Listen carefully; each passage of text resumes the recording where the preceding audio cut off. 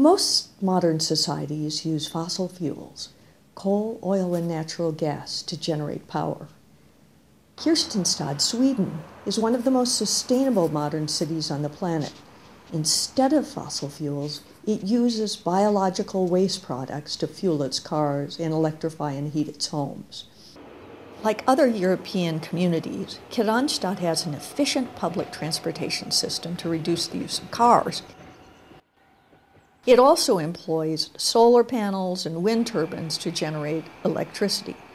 But Kristianstad has gone 3 steps beyond this. First, it uses biogas to replace gasoline in cars and buses. In most modern countries of the world, organic waste is simply tossed into landfills where it rots and produces methane, a greenhouse gas that is 25 times more powerful than CO2. Last year, our landlord told us that we had to recycle more. We recycle coffee beans, eggs, leftover food from last night's dinner, stale cheese, and all types of organic food. And we throw it in a paper bag, and then we throw it in the bin outside. It's taken to a special garbage disposal. The organics turns into biogas. In addition, slaughterhouse waste is cut up and emulsified.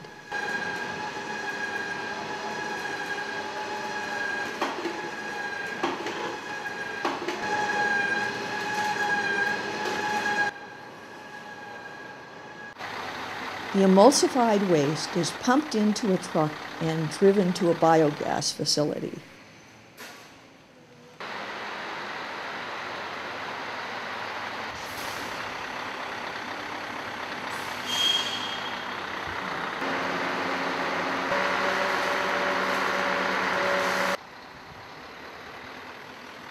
Treated human waste and animal manure is added to the mix.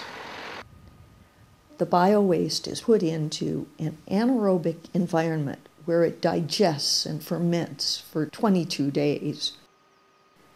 The gaseous biogas is sent through pipes to the city. Some biogas is upgraded to be used to fuel buses, cars, as well as an electrical power plant. In addition, Kristianstad uses wood chips and sawdust rather than coal to produce electricity. This is Salverket. We have 2 boilers, 25 megawatts and 50 megawatts, and with that we can produce both electricity and heat. We use a lot of wood chips, about 50% from the forest. To produce the heat and electricity we use 98% biofuel, so it's a very little part that is fossil fuel, as coal and oil or something. The dark grey house here is the new boiler house, where we have installed a new boiler for 25 megawatt. The white small house here is for the bottom ash system. In the silver silo here we have ammonium to reduce nitrogen oxide in the burning process. Here comes the gas from the landfill and from the digesting system. And here inside here we have the boiler.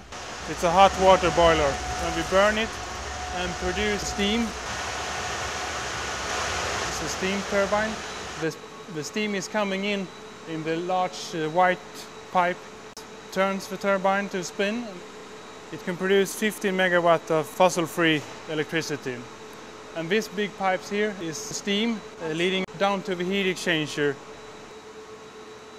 Dark blue tube up here, it's the heat exchanger. Steam goes in the top from the turbine, so we put in 50 degrees cold water from the customers and heat it up in the heat exchanger in the winter to about 90 degrees centigrade. This is one of the 3 district heat pumps that pumps out the hot water to the customers, and then it goes out to the pumps and is distributed. The large white one here, it's 4,000 cubic meters of hot water. We can store heat when we have much production, and when the customers need more than we can produce, we can take out some hot water. The hot water is used to heat up the households and schools, and the heat is distributed here in Kristianstad as district heating. The community of Kristianstad converts sewage, garbage, slaughterhouse waste, and wood chips to produce biogas, electricity, and heat. It strives to be free of fossil fuels by using renewable energy.